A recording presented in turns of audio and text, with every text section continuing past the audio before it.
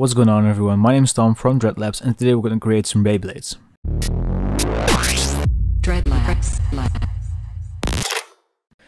So I was browsing Pinterest the other day and I came across a hype that was really like occupying my school when I was a kid, and I completely forgot about it until well, I saw this.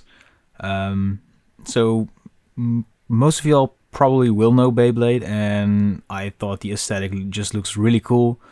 So I thought it might be fun to do a video where we try to recreate some of the shapes that we see here in Illustrator and see if we can recreate some cool artworks inspired by these cool little spinners, I guess. So let's just get started. Alright, so to make everything clear, I want everything to revolve around like the middle point here. So let's just make a circle. And I'm gonna make my artboard 3000 by 3000 because that's what I usually work in terms of doing artwork. So let's just grab both of these and scale them accordingly. Alright, and so let's lock these up and start with some of these shapes. So I realize that most of these are done within triples, so I guess that's what we're gonna do. Okay, so let's pick a color. Let's go with the blue and try to, I guess, make a shape. And I think the main important thing here is that we, I don't know, let's just do a drop shadow or something so that we can see the difference between all of the shapes that we make. So, alright, let's go to here, go to stylize and click the drop shadow. And we probably won't be able to see this because our background is black, but if we remove that, yeah, I can kind of see where it's going. And this will probably be more apparent once we actually have multiple shapes in here. So let's just do another one. I'm gonna do it like under here. You know what, we're gonna remove the drop shadow for now.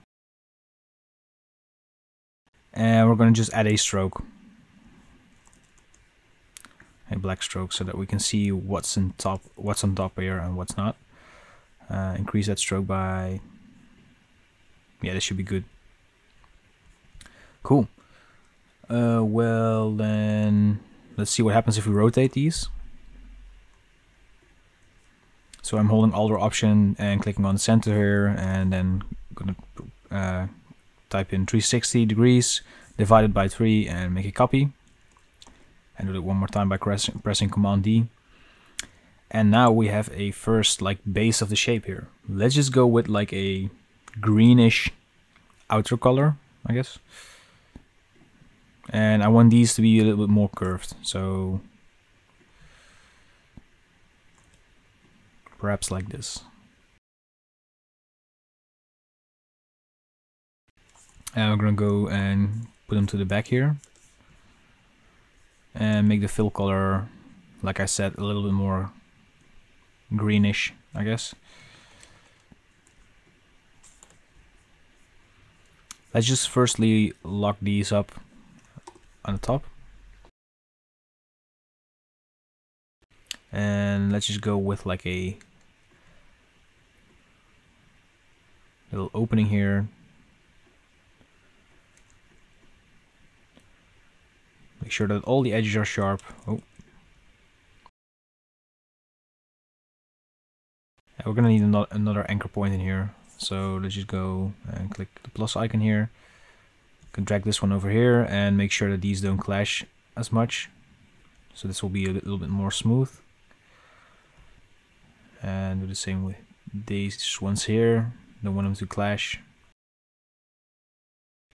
Alright. And let's put this to the back as well. And perhaps let's just put a little gem in here with the same color. Alright, now let's grab the both of these, or grab the 3 of these, and then do the same thing we did earlier. So holding Alt or Option while clicking in the rotate tool and copying this like this. Okay, and so it's starting to look a little bit more like a triangle now, so I want to kind of make sure that we don't do that. So let's just grab another color here and make sure this part's rounded as well. And I'm gonna do this one a little bit differently. I guess I want to combine both like rounded and hard edge shapes. So, and now we can soften up this edge, and perhaps we can remove like an ellipse on this side.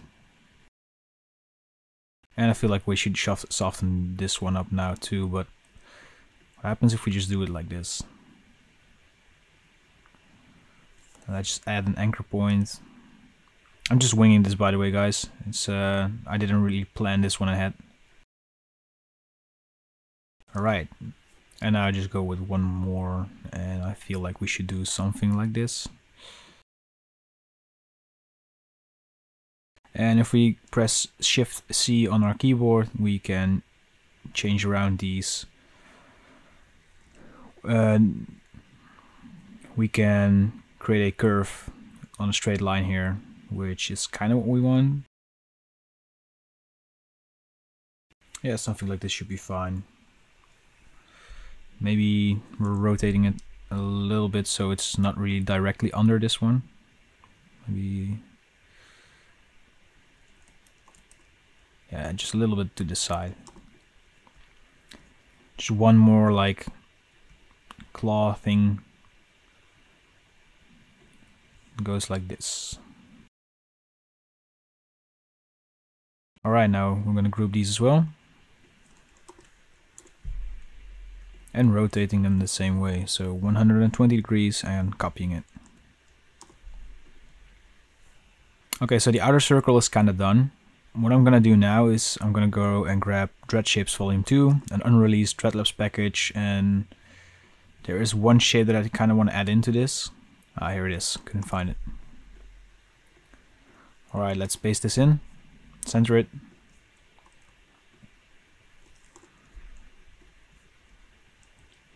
And I'm going to remove the inner circle. So this will be like a full shape. Like this. I'm going to make it blue, and I think I want to go and put it on top here, but I want to make it a little bit more cyan. Alright. So now the middle parts are like kind of symmetrical, so let's just try and do like a symmetrical shape on top of here. And I actually want to remove this to the back like this. Firstly, I want to go and lower the opacity a little bit. And then lock them like this.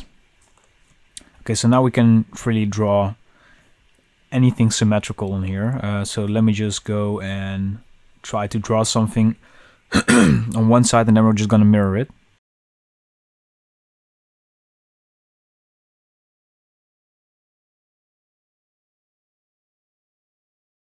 I want to make sure that my edge here is exactly on the middle line, like this. And with my width tool, I want to start expanding these shapes a little bit, and I'm going to outline the stroke later.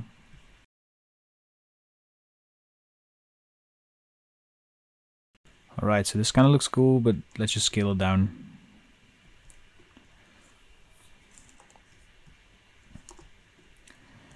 And the way I want to do this is, let's just color this one in with this yellow. Oh, so if this happens to you, what just happened to me, just hold shift while you're using the eyedropper tool. Okay. Now for the like larger blades that go down, let's just go like this. And let's make these red.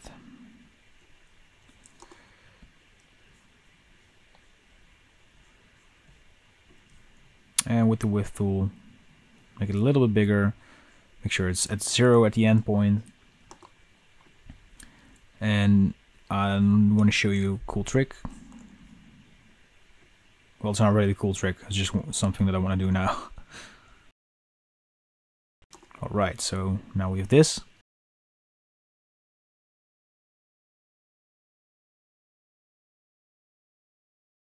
And then some tribal shapes on the bottom here.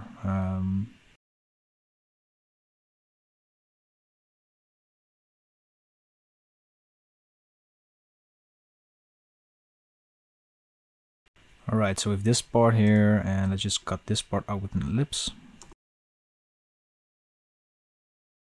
Like this, and then there's something going on top of here, because this looks kind of weird.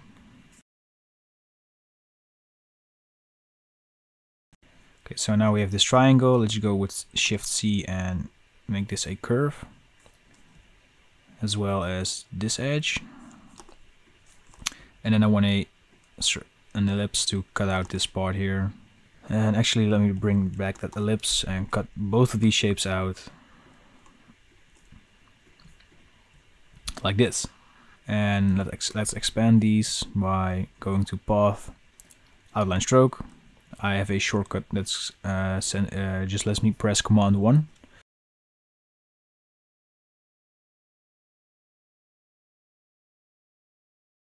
Alright, so these shapes are kind of there, but the scale is not really doing it for me. So what I want to do is I want to go and put these on top of one another and see what looks better. Because, for example, this one could be a little bit more like this. And this one should be all the way to the back, like so. Okay, so I just moved them all a little bit over to this side, and let's just see what happens if we mirror them. So, okay, now we have both of these. Let's go to the Shape Builder tool. Remove these edges and link this up. And let's do the same with all the other shapes.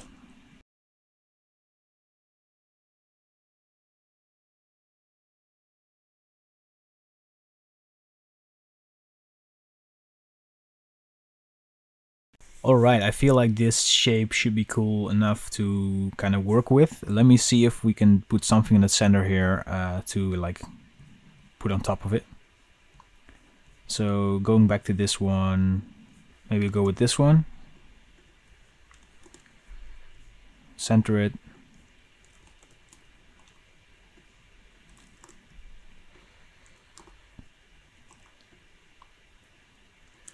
And then, yeah, like this maybe. Wait, no.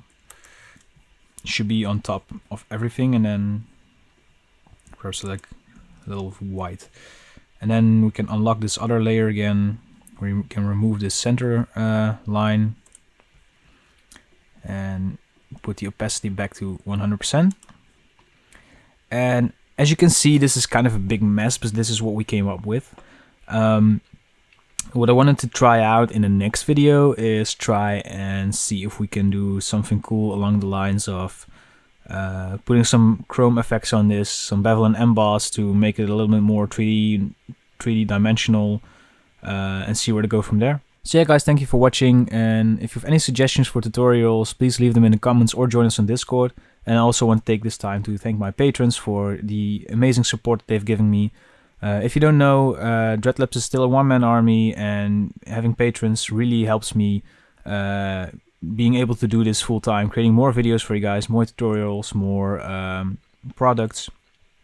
So if you become a patron, you'll get a 15% discount in the web shop of Dreadlabs, as well as access to all of the project files that I do in my tutorials, and some Discord privileges even. So yeah, please consider becoming a patron, and thank you so much for watching, and I'll see you guys in the next video. Bye.